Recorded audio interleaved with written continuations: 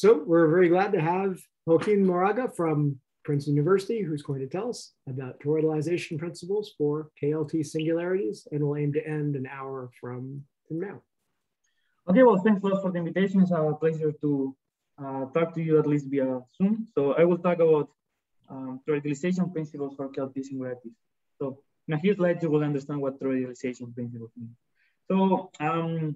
So I will talk about especially three things: the regional fundamental group of singularity, then the toroidalization of the fundamental group, and then if there is some time, I may mention some connections with termination of flips, so just if we have enough time. So you take an algebraic singularity, and for each, well, I will be working over the complex numbers, but I will mention if each result falls over the complex numbers or algebraically closed field. So for each analytic neighborhood of X, you can define the regional fundamental group or the regular fundamental group, which is just the fundamental group of the smooth loci of this analytic neighborhood. And then you can take the limit of all these these fundamental groups, and this is what we call the regional fundamental group of the singularity. And we will, we denote it by this thing here, by ref X of X. So the whole time I will be thinking about closed points, okay? And if X has an isolated singularity at X, this is just the classic fundamental group of the link. Okay, so people, I think, usually denote this by local X, X. Okay, but this regional one, I mean, we call this regional one. I didn't invent the name, it was one of my co-authors. It will surject into the classic fundamental group of the link. Okay. So, I mean, what we know about this? Oh, well, before telling you what we know, I also want to introduce the notion for pairs. So you have a pair, there's a couple where X is a normal quasi-projective variety, and delta is an effective divisor such that Kx plus delta is Q cap T. So, you know, we work with this a lot in the minimal model program because, I mean, when you do adjunction or things like these boundaries appears naturally, okay? So it's good to, you know, when you have a notion for algebraic varieties, it's also it's good to try to understand the notion for pairs, the corresponding notion. So we will do something really similar now. We define the regional fundamental group of the pair to be this thing that looks quite monstrous like the first time, but let me just keep sliding. So essentially you delete the whole support of the divisor, and then you take the pi1 of the smooth loci minus the support, and then you quotient by certain normal subgroup, which is generated by some loops that are around the prime divisors. So could I pause here a second and say there's a base point? Okay, so there's no base point now, right? The base point should be X. Okay, so and the base point is inside. Great, and the base point is inside delta, or it's not? No, sorry. Well, if delta is away, you know, you can always shrink such the restriction is trivial. So you go back to the previous slide. Great. Sorry, I'm a bit confused. You said the base point is X, but X won't lie in the smooth locus. Exactly. But how can you what does it mean to say that your base point is X if you're taking pi1 of a space not containing X? Well, once you shrink, you can take any point in the smooth loci and the fundamental group will be the same. So I guess I have a question. Do you have a fundamental group, or do you have a fundamental group defined up to conjugation? You actually have a fundamental group. So I mean, when you shrink enough, then you can take any base point inside this smooth loci. But isn't it the case that if you change the base point, you change the group by conjugation? Well, they will be isomorphic. I just care about the isomorphism class of this group. Okay, but thanks. I think thank you. And then is it sort of convenient? I sort of think that the fundamental groupoid, I think if it's like a groupoid rather than a group is convenient. Right, exactly. I mean, you can think about it as a groupoid if you want. So I mean, when I say base point, I mean base in terms of this analytic neighborhoods, not the base point of the pi1 after restricting to the smooth loci. Okay, so you're saying maybe if I want to, I can think of the point as being infinitely near, and then there's the ambiguity. Exactly. Jesse is saying there is an ambiguity, and you just keep that, and you remember the ambiguity in whatever way you see fit. Exactly. Okay, great. Is that okay, Jesse? Okay, so yeah, I mean, this definition may look weird, but I mean, essentially what we're doing is, well, then we define the fundamental group of the pair to be the inverse limit of these fundamental groups. And one can regard this fundamental group as, well, essentially the normal subgroups of this fundamental group will correspond to covers under which the pullback of the pair is still a pair. Okay, so I will explain this in the next slide. For instance, if you have a log smooth pair, like a pi1 regular of an with, let's say, n transversal hyperplanes, and then you choose this coefficient C1 Cn, then what you get is just Z mod M1Z plus C mod M2Z and so on. And what is this? What is the relation between the MIs and the CIs? Well, the MI is the largest integer such that 1 minus 1 over MI is less than or equal than CI. So essentially, it's how much you can ramify along these codimension 1 points such that the boundary is still a boundary, so it's still effective. So when you pull back the canonical plus the boundary, you still get something that is effective. So maybe let me pause to make sure I digest what this is telling me. So in the case where the CIs are all 1, so just like to make a straight, which I'm guessing you're not going to want later anyway. But let's say the CIs are 1, then you're allowing yourself loops around each of the hyperplanes and hyperplanes. And now when you have these other things, you're saying, okay, you can branch over the loops, just not over the hyperplanes, but you're really limiting how much branching you have. Exactly. And that's going to really mess up what your branch, not limit what your branching are. And if you think about it, you're going to be left with what this is saying. And so log smooth, and when you say log smooth, I should think really, in this case, I think of HIs are actual normal crossings to each other, or actual smooth and normal crossings to each other, and the CIs are just are real numbers, or can these HIs? Well, we're mostly interested in the CI in the interval 0-1. Right. And if you just CI larger, maybe, like actually my isomorphism doesn't work, so I should like CI between 0 and 1 and not 1. If you choose CI1, you get like a set, like n copies of set. Which is good. Okay, good. As you kind of expect, right? And now they become, and then these H1 through Hn are the coordinate hyperplanes in AN. You can, yeah. I mean, you can assume that that's the case. Oh, but could it be singular? Like, could they be really crazy hypersurfaces? Oh, if you have a crazy hypersurface, you will get different groups. I cannot tell you exactly what. Okay, so absolutely, that's allowed in your definition. These entities could be really crazy. Okay, good. Yeah, in my definition, the HIs can be arbitrary. Right. So I'm a bit confused on one point, and I think I just misunderstood the definition. The definition that you put up a slide or two ago, it looked like this relative pi1 only depended on the support of delta. No, because then you quotient by this gamma p to the mp, and the sorry, I missed the np. I misread the definition. Thank you. That's an important point that I missed. Actually, I ignored that, and I shouldn't have. Can you go back to that again? Because I. Oh yeah. So right. So that's the thing where that's the key thing. Okay, great. So okay. So that's the thing which is going to make things interesting, and why. Okay, great. And you'll tell us later why we should have made this crazy definition. Like why? Good. Okay, great. So and everyone should feel free, of course, to go to, if there's things where you want to go back, just feel free to ask them, and that's great. Okay. So this is the whole remark. I mean, I don't think about the definition. I usually think it this way. So pi1 regular corresponds to finite Galois covers on which the pullback of kx plus delta remain a log pair. So essentially, when you pull back kx plus delta by one of these Galois covers, you obtain ky plus delta y, and delta y is still effective. So essentially, these conditions here, you can see that essentially is telling you that you want to ramify just enough that Riemann curve, which will tell you that the divisors that you get upstairs are still effective. So just so I make sure I understand, what this is also saying is that if once I take these covers, the M looks like if I take, then it's like somehow I should think of this as being at that point locally connected. Once there's a local universal cover. So for instance, let's say any Weitner Cartier divisor will be an actual Cartier divisor. Right. Are there more questions? Well, if not, let's continue. So now let's talk about in this slide I will talk about log discrepancies. So essentially, the log discrepancy is a measurement of the singularities of the pair. So you take a prime divisor on a projective model of X, and then you define the discrepancy to be this number. So essentially, what we're doing is that we're pulling back kx plus delta, and then we get, let's say, ky plus delta y, and then the log discrepancy at the prime divisor E tells you how close is this coefficient to 1.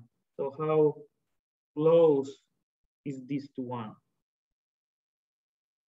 So if it is actually 1, the log discrepancy will be 0. If it is farther from 1, the log discrepancy tells you the distance to 1.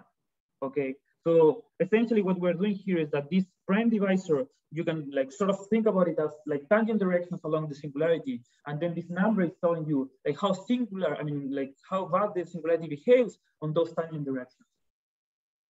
Okay, so we will say that the singularity scale T if all the log discrepancies are positive. So essentially, you never hit 1 when you pull back. You never have divisors with coefficients equal or larger to 1. And we say that it's log canonical if all the log discrepancies are non-negative. So I should mention that one doesn't need to check all the log discrepancies, because of course it's like a very ugly space. One just needs to take a log resolution of the pair in some sense and just check the ones that appear on some log resolution. Okay, so we will write LT and LC to abbreviate Kawada log terminal and log canonical. So these are like the classic singularities that will appear when you run a minimal model program. Okay, so why I'm introducing this? Because now I want to tell you about, before we jump to, before we go back to the topology, let me give you some examples of KLT singularities. So quotient singularities will be KLT, and if you think the cone over a Fano variety is also KLT, under the mild condition that the polarization that you choose has to be Q equivalent to a multiple of the anti-canonical. So like Fano cones over Fano varieties will give you KLT singularities. And examples of canonical singularities are cones over local Abiyao pairs or local Abiyao varieties. And then if you quotient by a finite group LC singularity, you still get an LC singularity. So both notions behave well under finite quotients. Could you give an example of something that's not log canonical? The cone over anything that is anything of general type, for instance, the cone of a curve of genus 2 is not log canonical. So essentially that's the idea, right? We have like a trichotomy. We have Fanos, Calabiyaos, and general type, and then the KLT, LC, and non-LC corresponds to KLT is the local version of Fano, LC is the local version of Calabillao, and non-LC is the local version of general type. Okay, so the cone over a rational curve of degree n is KLT, and the cone over an elliptic curve is log canonical but not KLT. Okay, and the philosophy is that KLT and log canonical singularities are nice, and any singularities like not log canonical will be arbitrarily bad in some sense, right? Because the varieties of general type are arbitrarily bad in almost any sense that you can think about. Well, the importance of KLT singularity relies in these two facts. So if you start with a smooth variety and then you run this minimal model program, what you obtain at the end will have KLT singularities. So essentially, it's wide enough such that any minimal model will have KLT singularities. And the second one is that most vanishing terms for smooth varieties also hold for varieties with KLT singularities. And one can be, try to go even farther. Some people say that any term for smooth varieties also holds for KLT varieties if you write the right theorem. Okay, so well, this happened really often, right? We have like several years ago we have Boville decomposition, right? And last year it was proved in full generality for varieties with KLT singularity. So it happens very often that we can push from smooth to KLT all the important terms of algebraic geometry. So the question is often state the right. So even the statement doesn't. Do you need cleverness for the statement? You have to figure out the right statement. In most cases, right. In most cases, it's exactly the same statement won't hold. You need to twist it a little bit with something. Okay, so let's go back to the topology of singularity. So in 2010, Kolar and Kapovich proved that if you take any finally representative group, then you can find I should say XX here. So you can find a singularity of dimension 6. Such that the regional fundamental group is G. Actually, they do it with the local fundamental. So, well, at this point, you should think, well, we're screwed. The topology of singularities is arbitrarily ugly, right? Because, of course, you always get something finally presented because algebraic varieties have structure of CW complexes. So this says that, it is hopeless to study this. But nevertheless, a few years later, using mostly techniques from projective geometry, Xinjiang Xu proved that the regional fundamental group of a KLT singularity has finite profinite completion. So if you take this group, you take the profinite completion, and then you get something finite. So essentially, is that the same as residually finite? That they're only that there's only exactly, yes. Okay. And then 2 years ago, Lucas Brown proved that actually, if you start with a KLT singularity, you get a finite group. So the local fundamental groups of KLT singularities are finite. In particular, the universal core of the singularity will be, again, a KLT singularity. So it will be, in particular, algebraic. So if and only if, wait, is that, do I understand that correctly? That's saying, that's, wait, provided, oh, I see. Provided that, oh, got it, sorry. Okay, it's only one direction. It could be infinite, right? KLT, got it. So it could be infinite, but it's this finite profinite completion. But if it's honestly finite, then it's KLT. And then presumably the reason, and then the way in which you can construct it is you do something with that finite thing to produce a cover, and then you do something like smooths. Okay, great. Oh, nice. Okay. Great. So then, wait. I have a question. Is the 2009 result strictly stronger than the 2012 result? Yeah, of course. There are groups that have profinite, that the profinite completion is finite. And I mean, one can do a construction starting with the Heisenberg group and then doing some extra generators and relations, and then you can get something which is infinite, but its profinite completion is finite. So the 2019 result is actually strong.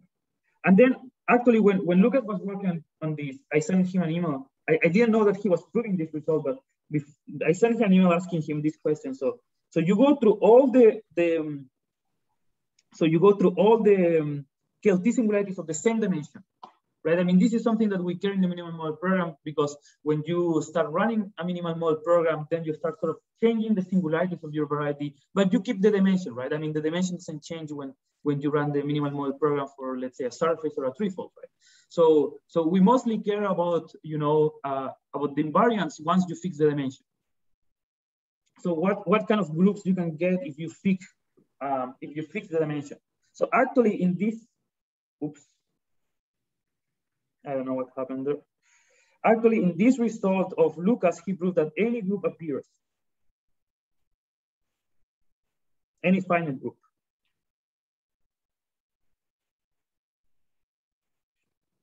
Okay. So this is like a Kolar-Kapovich kind of thing where you construct it. It's like a recipe. Any finite group you produce, he gives some way of producing some local singularity that has that. It's actually easier for finite groups, because for finite groups you can embed G inside GLN, right? Right. And then you take Cn quotient by G, and it's not true that the pi one of these at the origin is isomorphic to G. Well, this is not true, but it's really close. Oh, I mean, it will be a homomorphic image of G. But then if you choose the embedding sort of clever, right, then you actually get this isomorphism, and this guy is KLT. Okay, but what's the problem with this argument is that if you change your G, you might have to increase N. That's okay. Oh, I see. You want to say, okay. So the alternative, of course, is really big. I mean, G sits, if G is a finite group of size 1 million, it sits in GL 1 million. So that's right. So N will blow up super fast. So my question, if you fix N, what groups do you see? And then, well, now we have to go back to 1870s. So Camille Jordan was studying differential equations when he proved this. Actually, this comes from the uniqueness and existence of certain partial differential equations. It has nothing to do with group theory. So he proved the following theorem. He proved that there exists a constant Cn, which only depends on n and satisfies the following. So you take a finite subgroup of GLN, and then there exists a normal abelian subgroup of index at most Cn and rank at most n. So essentially, this is saying that if you fix n, all the finite subgroups of GLN are almost abelian groups, right? I mean, there is this non-abelian part. Let's say the quotient of G by A. What's the, so, okay, index, I understand what that means. And then rank, what is the rank of an abelian subgroup? What does that mean? Oh, so the rank of a finite group is the least number of generators. Right. Okay, so essentially this is abelian of rank at most n. And this is, let's say, something that, I mean, is bounded in terms of the dimension. So if you stay in the same dimension, this you can think about n as like some noise thing that is sort of controlled. Okay, so So actually, in 2007, Collins proved that if you can take Cn equal n factorial whenever n is larger or equal than 71, there is a certain range in which this doesn't work, but I mean, like 3n factorial will make it. So essentially, you can think that any finite subgroup of any finite subgroup of GLN is a finite group of rank at most n, and like the permutation group, right? So symmetry group of n variables. So this is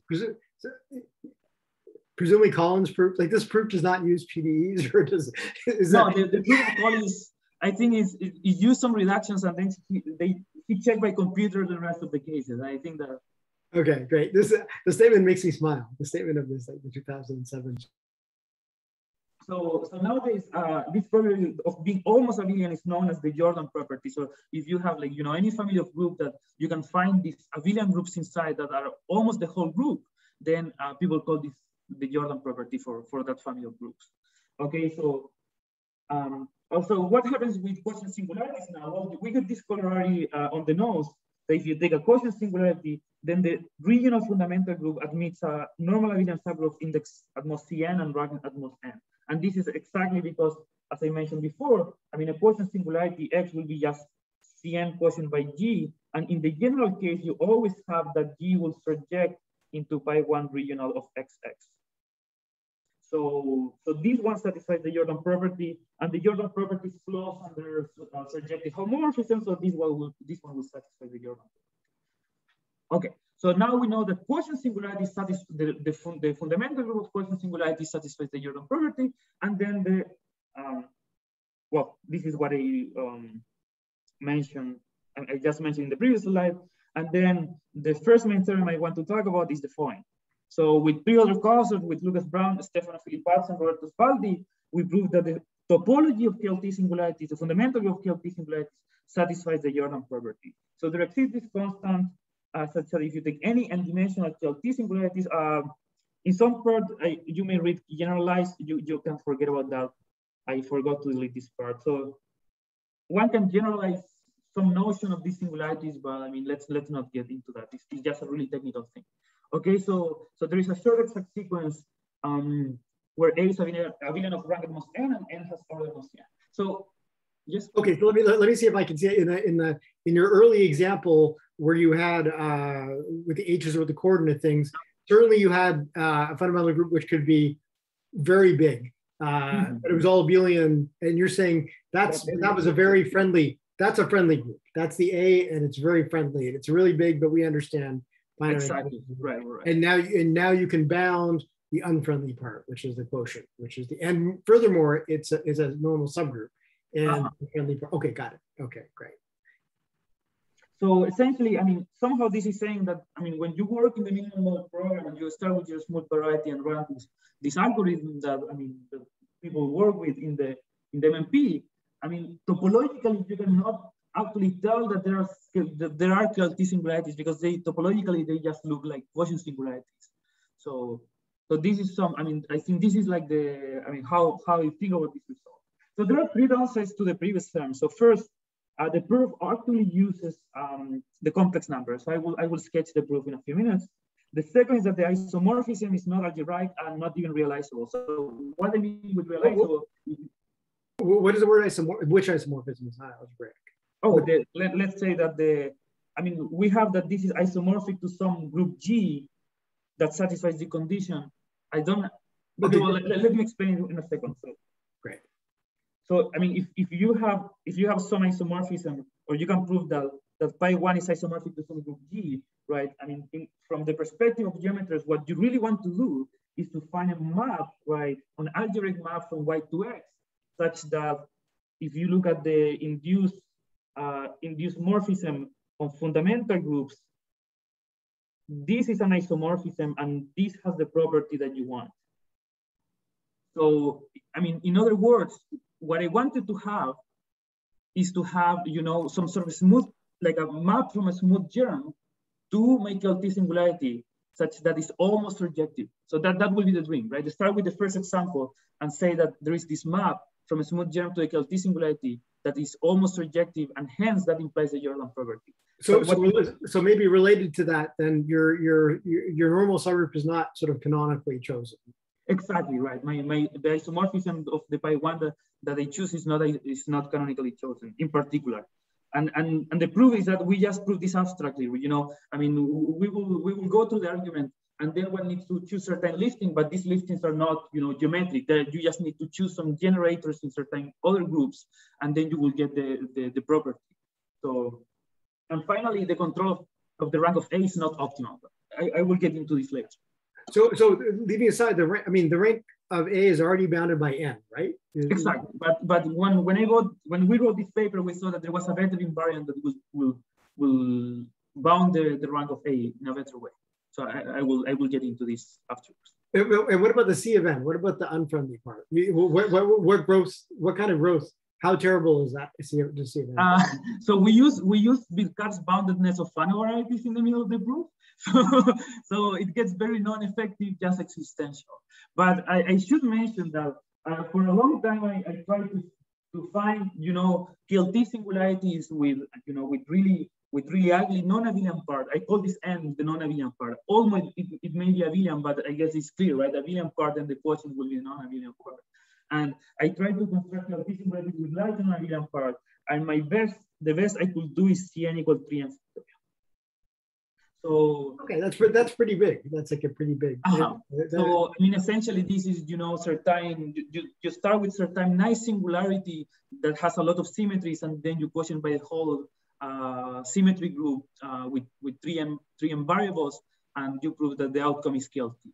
Great, so, and then somehow we expect that there'll be a paper from UCLA in a few years having it grow triply exponentially or something. Exactly right. Great. By Totaro, and I hope that I will get closer to. So now let me talk about the regularity of a log pair. So if you take a pair, and then I will call the model regularity. So it will be, you will look at all the components which are Q-Cartier, and they lie in the round down of delta. So essentially with this, I'm saying that they appear with coefficient 1 or larger in the boundary. And then the regularity is the maximum number of components that you can find that intersect non-trivially. So for instance, if you have a tree with the hyperplanes, right? This has regularity 2. And if you delete one of them, then you just drop the regularity to 1. I should say regularity 3 and 2. If you drop one of them, then you drop the regularity to 2. This model regularity. Okay, so the birational regularity is defined as follows. So instead of looking at just one model X delta, you start looking at all the possible blow-ups of this. And then in all possible blow-ups, you apply the definition of model regularity, and then you maximize along all the birational models, and then you subtract 1. For instance, I mean, if you take the cone over an elliptic curve, then there is no divisor with coefficient 1, right? But if you blow it up and then you pull back the canonical, right? So here you have y, or let's call this c of cone. So this is the cone over an elliptic curve. Let me write ce, and I will call this y. So I will call this phi. So if you pull back kce, you obtain ky plus e, which is isomorphic to your elliptic curve, right? And now the model regularity here will be 1, and the birational regularity of this one is 0, because it's 1 minus 1. Okay? So essentially, this is trying to keep track of well, when you blow up these things and then you see divisors with coefficient 1, you can sort of create a manifold based on those divisors with coefficient 1. And then this is keeping track of the dimension of that manifold. Okay, so the regularity at the point now, well, if the point is KLT, you will never see these things with coefficient 1, because the definition of KLT is that when you pull back, the coefficients are strictly less than 1. So we will look at all the possible ways to increment the boundary such that it's log canonical, so it hits the threshold, and then we look at the maximum of these regularities. Okay, so I know this definition is quite a lot, but let me go to the next slide and I will give some examples. So something that one can prove is that the regularity of a KLT singularity is always between 0 and n minus 1. Okay, so if you are used to work with toric singularities, toric singularities have regularity n-1 when you put the toric divisors. Like the torus invariant divisors will give you something of, so every n-dimensional toric singularity has regularity n-1. So the regularity is sort of measuring how close are you from being a toric singularity. The larger the regularity, the closer to toric you are. The smaller the regularity, you will be far from a toric singularity. I mean, well, actually, the other extreme, we also know what the answer is. So if you have a KLT pair, we say that it's exceptional if there is a unique divisorial evaluation through X.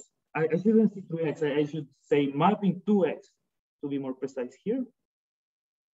Mapping 2X, for which we can have log discrepancy 0 for some for some boundary which is obtained by increasing delta. So here V is larger than or equal to delta. Okay, so this definition sounds like, you know, really, it's not like you can cook up easily an example, but you all know examples of these singularities. Actually, the E6, E7, and E8 singularities are exceptional.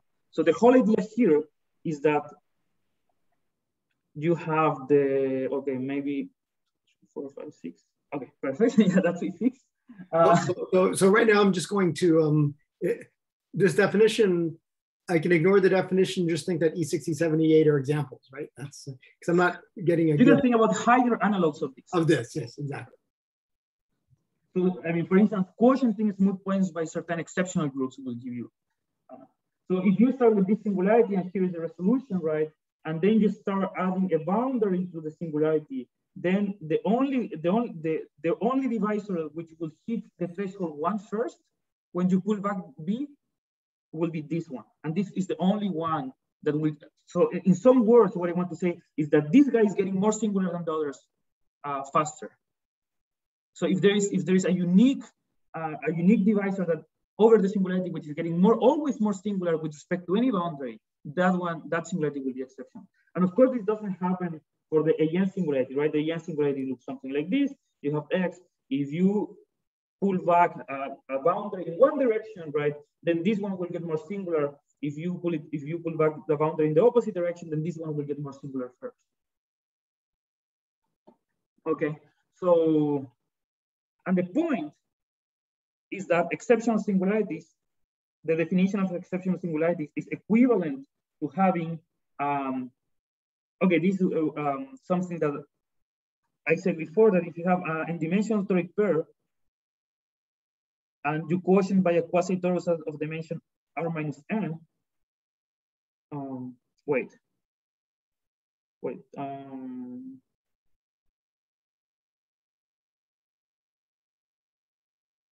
okay, this is very weird. I'm pretty sure there's something wrong here. You can forget about this.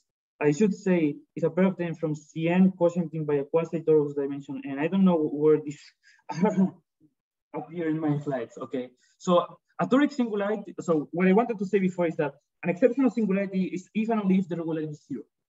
So if you get regularity 0, then it's a higher dimension analog of E6, E7, and E8.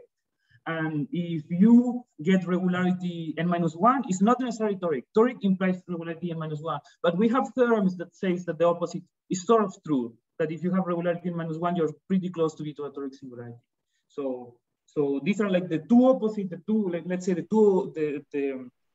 two opposites of KLT singularities, and then every other KLT singularity will have some part exceptional, some part toric, and one needs to understand both of them to understand the singularity. So maybe just because it seems like a useful thing to have in mind, what's an example of something that's not toric that we should think of as being really close to toric? Like what's a toric-like singularity? The formation of a toric singularity, for instance.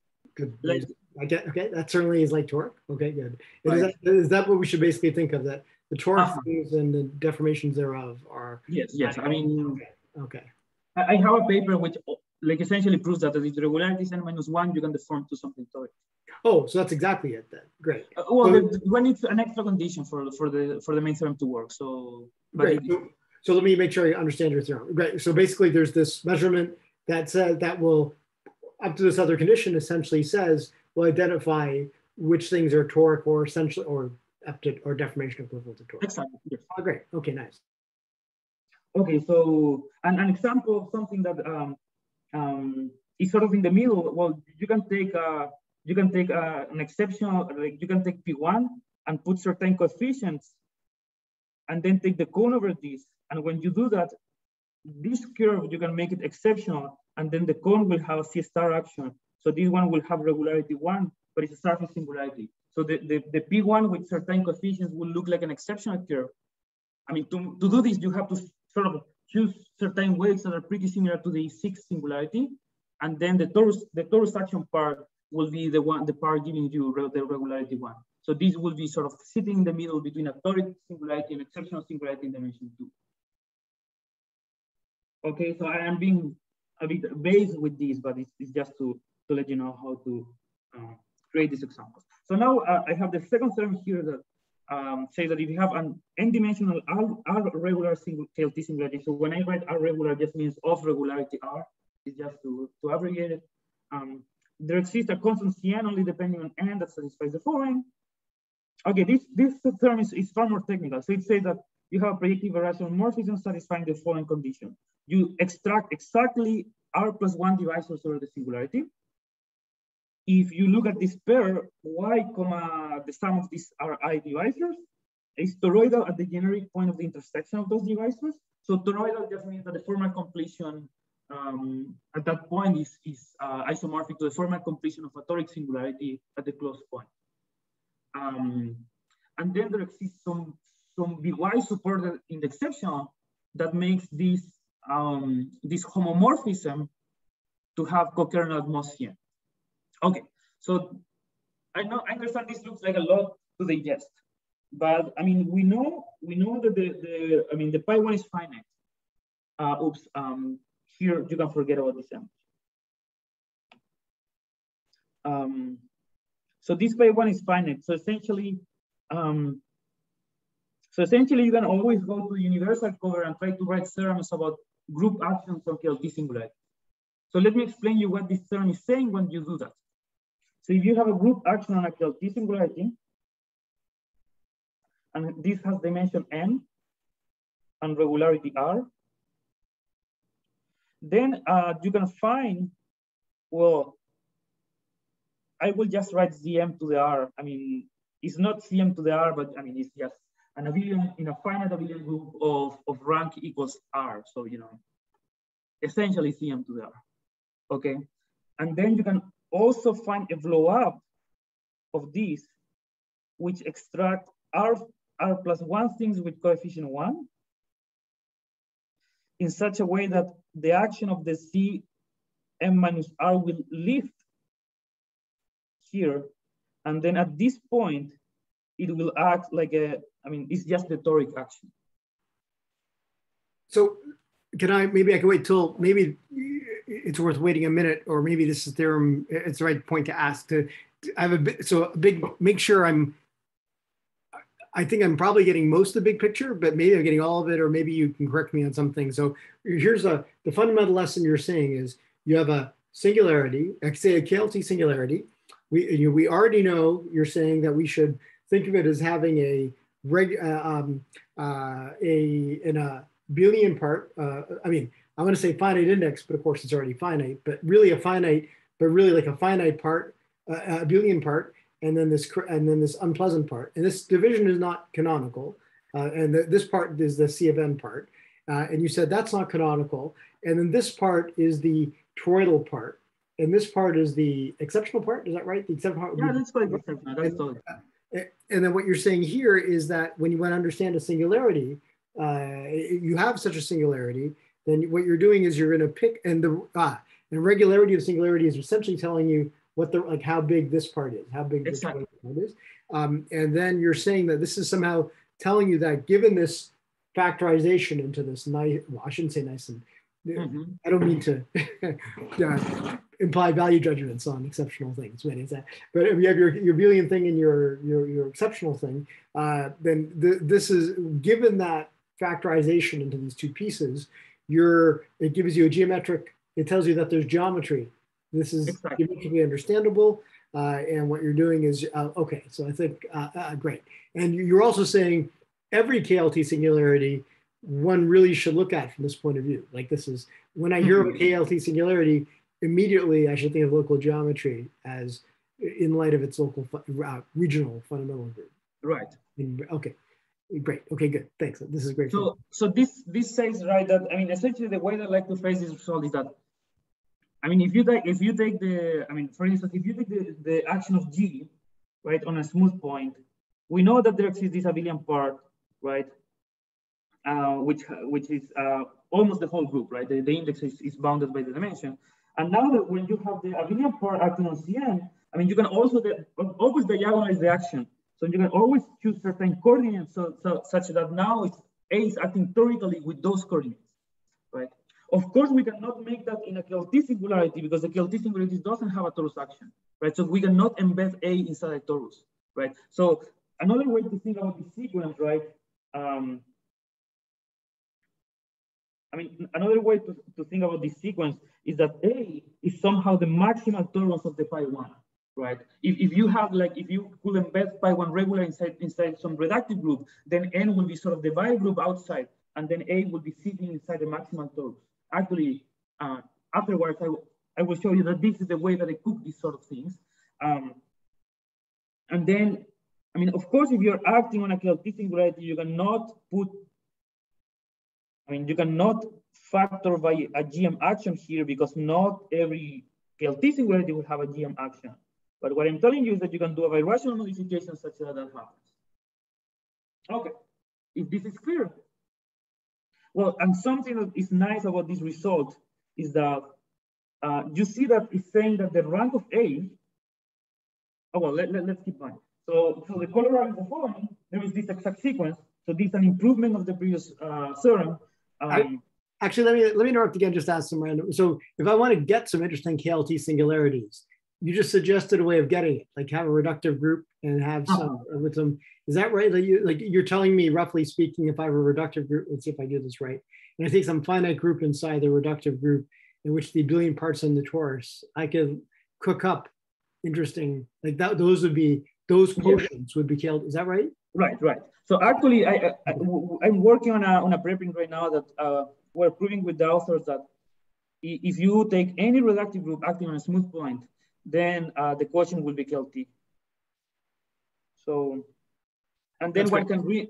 And this is dictated precisely by, I mean, I was able to ask that because of your philosophy. So this philosophy exactly. And then when you take these quotients, right, the abelian part and the non-abelian part of the fundamental of the quotient actually comes from G. So it's a really, I mean, you know, it's a really nice machine to produce examples of KLT singularity. Great. Oh, great. Okay. I feel like and it produces examples in the whole range from exceptional to toric, right? If G is a torus, it produces something toric. And if G is a really special group, like some exceptional groups, it will produce exceptional singularities. Okay, so the corollary of the previous term is that there is this exact sequence, right? Same than before, but now the rank of A is at most the regularity plus 1. And this is always less or equal than the dimension. So we found a better bound for the rank of the abelian part. I mean, for instance, if the singularity is exceptional, then this will be just Zm. And this is independent of the dimension. If you look at exceptional singularities of any dimension, then the abelian part, I mean, essentially this is saying that exceptional singularities of any dimension, their fundamental group is almost a cyclic group. And if exceptional. And then the non-abelian part, again, has order at most Cn. Also, the non-abelian part only depends on the dimension, and the abelian part only depends on the regularity. It's independent of the dimension of the singularity. And I mean, what is something that one hopes to work with this in the future is that, I mean, when you run a minimal model program, you sort of expect that the regularity will be preserved under flips. But I mean, that's something that will come in the future. So, and then now, I mean, we not only have this result, but now we have an actual, right, an actual geometric realization of that exact sequence, right? Because the abelian part comes from this blow up. Because this one is abelian, because the fundamental group of a toric singularity is always abelian. So the image, now we know what A is. A is just the image of this of this regional fundamental group of Y B was. Okay, so let me do a little summary of what we have so far. So in 2020, we proved this Jordan property holds for n-dimensional QLT singularities. And in 2021, we proved the Jordan properties hold for n-dimensional QLT singularities, and it can be realized geometrically with this blow-up, right? And then as a consequence, we have these extra things about the regularity. And then the question that I've been thinking about, and actually I can prove that it has some relations with this big problem, which is termination of flips in the minimal programming. Can we realize this blow up effectively? So essentially, when you have this blow up, you extract certain divisors S1, SR plus 1 here. Okay, and then you can look at these numbers, which are the log discrepancies. And the question is, can we bound them above? So essentially says that, so we have this geometric realization of the fundamental group, right? But this geometric realization depends on certain blow up. And maybe that blow up is really high. I mean, you have to blow up things with really high log discrepancy. So essentially you have to blow up an ideal whose generators have really high degree. So we try to avoid that. We try to keep things sort of bound. So if one can prove this sort of, I mean, if one can answer this sort of question positively, it means that we will be able to effectively compare the fundamental groups of the QLT singularity with a quotient singularity that lives on top of there, or a toric singularity that lives on top of them. Okay. So let me see if I can ask this question well. So okay, so you've got this Jordan property, which in Jordan's theorem, it sounds like it relies on this crazy, normal people would say MMP is crazy. But this sort of this other, I don't know, lower tech math to do things. But if you're doing anything constructing geometric incarnations of these things, you must be using MMP. You must be you're not using Jordan at all. It's using full algebraic geometry. Right. So so this actually reproves Jordan's theorem. Right. That's my question. That's what, yes. So this would actually reproves Jordan. This reproves Jordan's theorem using. I mean, MMP. I mean, you use the boundedness of Fano varieties. So I don't know if that's, it's like a really heavy thing. But just roughly, could you say how the C of N's compare from the Jordan approach to the MMP approach? Although the CNs are n factorial in Jordan's approach. And the CNs are who knows what. Okay, they just exist. They're ineffective. It's currently ineffective, right? I think. I see. Right. Thank you. Yeah. So currently, the MMP in effect, the CFNs are ineffective. They're right. I mean, from recent results on the minimum prime, all these constants that we have that we know they exist, it seems to be really ugly. So probably this CN is something huge. Okay, so I mean, I think that I have like around 12 minutes left, or maybe a bit more. But yeah, about 12, 15 minutes. Okay, so let me at least, maybe I will mention the proof of the second theorem, but let me at least give you a sketch of the proof of the Jordan property. So you start with a n-1 dimensional phenotype pair. So what do I mean with this? This means that negative KE plus delta E is big and F. And then E delta E has QLT singularities. So nice singularities and positive curvature. Okay, so then there is a theorem which is due to a lot of people. I would say, well, not a lot. Well, Janosch has some work on it, and then also Prokhorov and Shramov have some work on it that say that you can find a point on a phenotype variety such that if you look at the regional fundamental group of the point, and then you look at the natural map to the fundamental group of E. So when I write this notation, fundamental group of E, comma delta E, I mean the same than before. I mean, you subtract delta E and then you quotient by these loops. So it's essentially all the covers of the projective variety such that when you pull back KE plus delta E, you're still a log pair.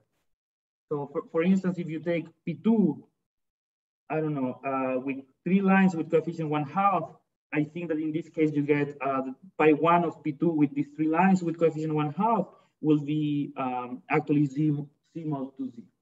You can, I mean, you ramify once over the three lines and then you get, sorry, this should be z mod 2z cube. I mean, you can ramify essentially once along each line. Okay. So what is the property of this homomorphism is that it's almost surjective. So the index of the image is bounded by a constant on the image. Okay, so how do you understand this result? What this result says is that if you have a phenotype variety, for instance, a Fano variety, if you take any loop in the variety, you can find a point such as almost any loop contract nearby the point. So essentially, the whole fundamental group is sort of supported at a single point. Of course, this is not true for smooth varieties of general type, right? Because, for instance, the torus, right, has loops that you cannot contract to a point in the torus. Any abelian variety won't have this property. But this is that when your curvature is positive, then the whole topology, almost the whole topology can be detected by a single point on it. So did you say that was like an obvious fact or a known fact? No. This is a consequence of work of two mathematicians on automorphism of rationally connected varieties. So this is a deep fact of rationally connected varieties. Great. Okay. So now we have in dimensional QLT germ, right? And what we do often in the minimal program to study singularities is to find some special blow up over it. So you try to blow up in such a way that exceptional divisors will be a projective variety with nice conditions. And something that we know in the minimal model program is that you can do something that we call a PLT blow up, which is essentially extract a phenotype variety over a QLT singularity. So essentially, for any QLT singularity, you can perform a blow up such that the exceptional is a phenotype variety. But then, I mean, what we're trying to study, right? I mean, we have this point X here, and then we have this exceptional here, right? And we're trying to study the fundamental group of, let's say, small disk. I mean, let's think about isolated singularity just to make our life simpler for now, right? But when you do this blow up, this analytic neighborhood will sort of live here, right? I mean, and the fundamental group doesn't see the blow up, right? Because we're subtracting the point because it's a singular point. So these are diffeomorphism, right, on the smooth loci. But then one can try to do something natural, which is retracting this neighborhood inside E. And this is actually something that we can do due to the Whitney retraction theorem. So there is an exact sequence. There is some group. I mean, there is some open set V such that there is this exact sequence that comes from the Whitney stratification. And let me just say that this B is an analytic open subset of X that rejects into the regional fundamental group.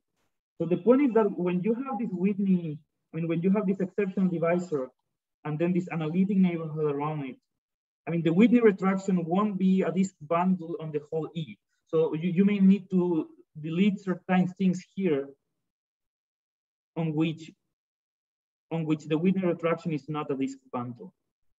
And then after deleting that, you get this open set V, which is not an algebraic variety. It's not an open algebraic variety. It's actually an open analytic subset.